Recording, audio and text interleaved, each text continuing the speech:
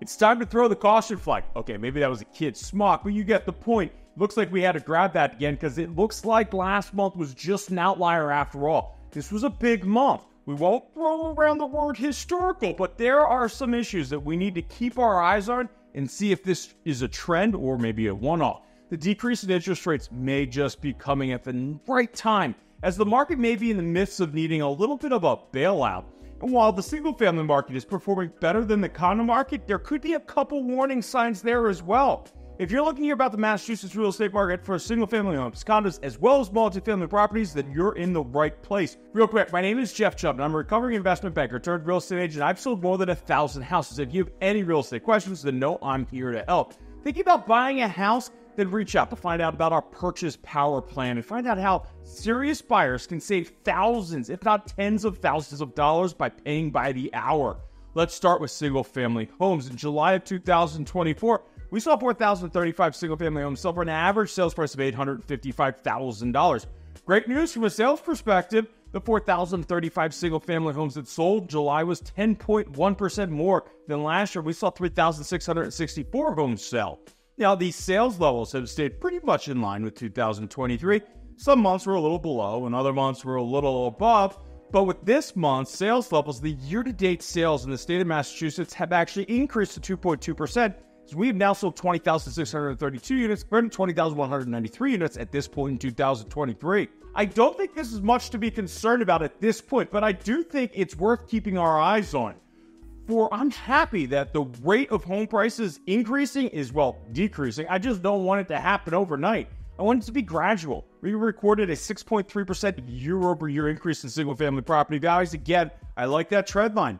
Don't want this to correct too fast, which could cause an overcorrection. I want it to be like a plane landing, nice and smooth. 3% is a home appreciation rate of beauty.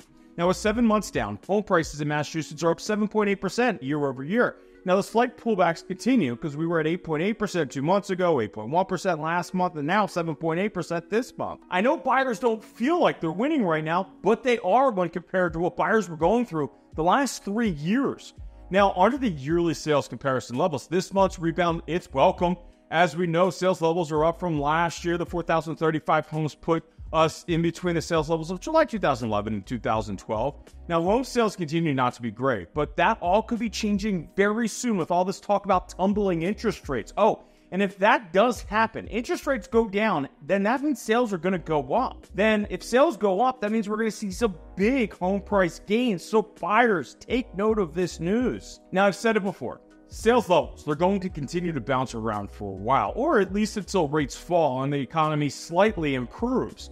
Now, you can really see how big of a rebound this month is on the positive side when compared to the downside of last month. That's 49 consecutive months of year-over-year home price increases. As I've said before, the amount of the home price increasing, it's decreasing. That is the only thing we need to keep our eye on. But if I was a betting man, I would bet that we will hit 5 consecutive years of home price gains. The only thing standing in the way is inventory. So let's take a look at that.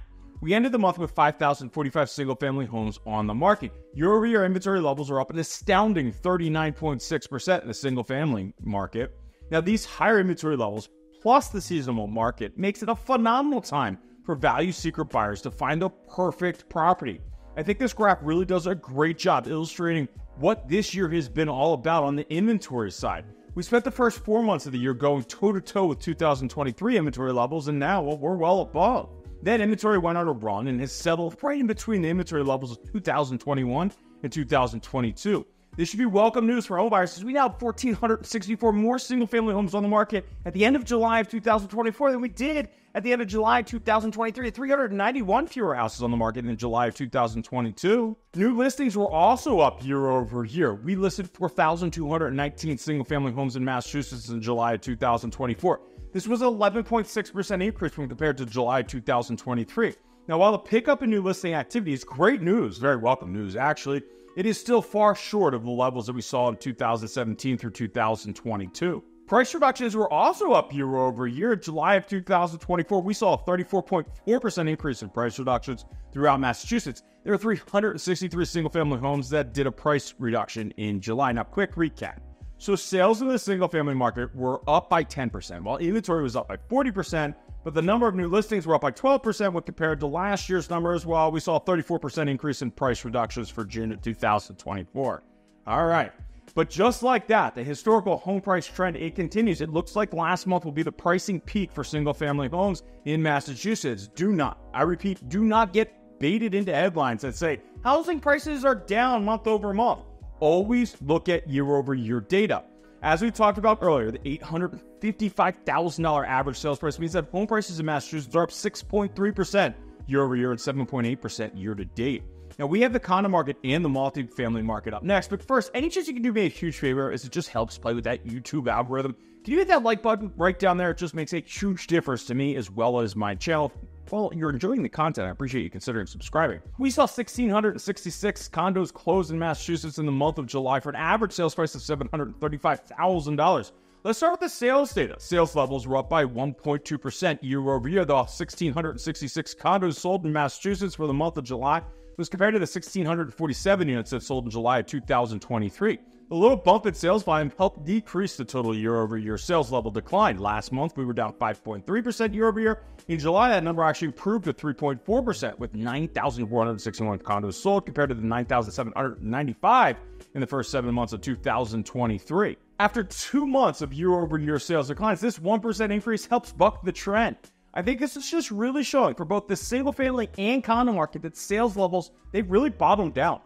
This decrease in interest rates is about to push sales levels in all of the markets. Our sales levels were pretty much on par with July of 2023. We'd have to go back to July of 2012 in order to find another time when sales levels were in the general ballpark of this year's numbers. Now, inventory growth continues for the month of July in the condo market. Now, 2,722 condos on the market in Massachusetts is 30.7% higher than inventory levels in June of 2023.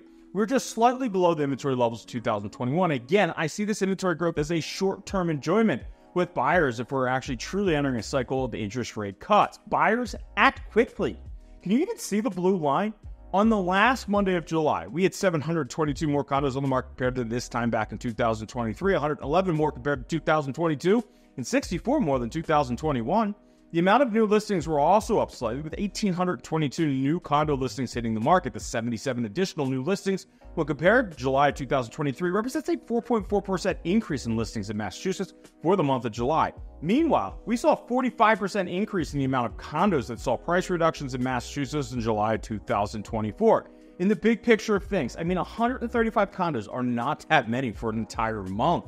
As a year-over-year comparison, sales were up 1.2%, and new listings, they were up by 4.4% when compared to 2023. Meanwhile, inventory was up by 30.7%, with the number of price reductions increasing by 45.2% year-over-year. Yes, condo prices were down year-over-year, but I remember in July 2023 saying that I thought this month's data was an outlier. The following months would actually prove us right. So in other words, don't get too caught up in this data.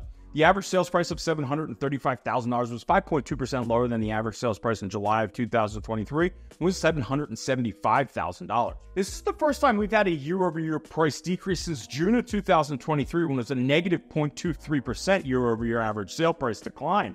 We'd actually have to go back to January of 2021 to find a time when home price declines were higher than it was in July. At that time, it was a negative 8.5% sales price decline. Again, don't get too invested in these numbers. I'm always going to give you the data, but it's just a little disingenuous because of the time period that July of 2024 is being compared to.